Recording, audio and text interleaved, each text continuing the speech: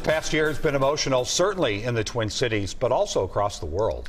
We watched as George Floyd struggled to breathe under the knee of a Minneapolis police officer. What followed were passionate calls for justice and then actual justice in a Minneapolis courtroom. Today, we look back on a year that inspired change nationwide. Anger. These cars are honking. The energy here is just so high. Heartache. Black lives, they matter here. Black lives, they matter here. Impassioned calls for change. If we don't get it, shut it down. If we don't get it, shut it down. Minnesotans wasted no time telling law enforcement and lawmakers their thoughts on what happened to George Floyd at 38th in Chicago last May. I want y'all to know this. This is going to Washington. Yes!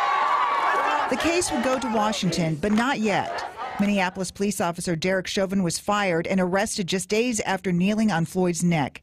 He was charged with second and third degree murder and manslaughter. We have now been able to put together the evidence that we need. A trial was set, and prosecutors and the defense got to work.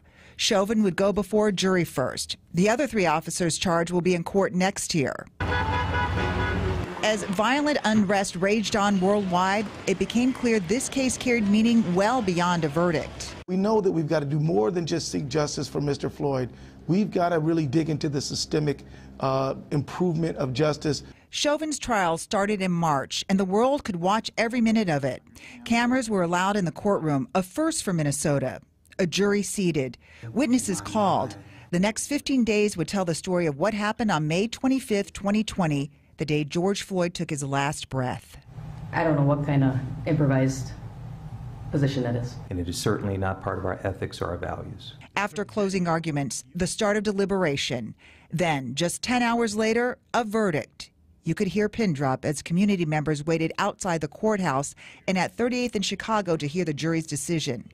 And then, We, the jury, in the above entitled manner as to count one unintentional second.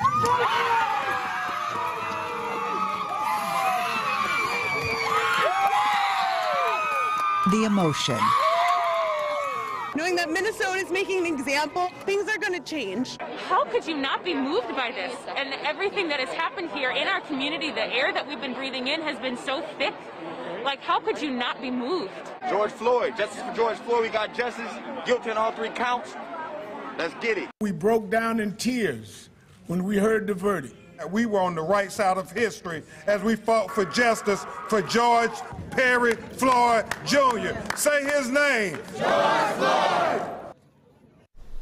Justice is now being sought on a national level. All four officers have been indicted on federal civil rights charges. The Attorney General promised the Floyd family that he will fight for justice in their case. A judge will sentence Derek Chauvin on June 25th. He faces up to 40 years in prison.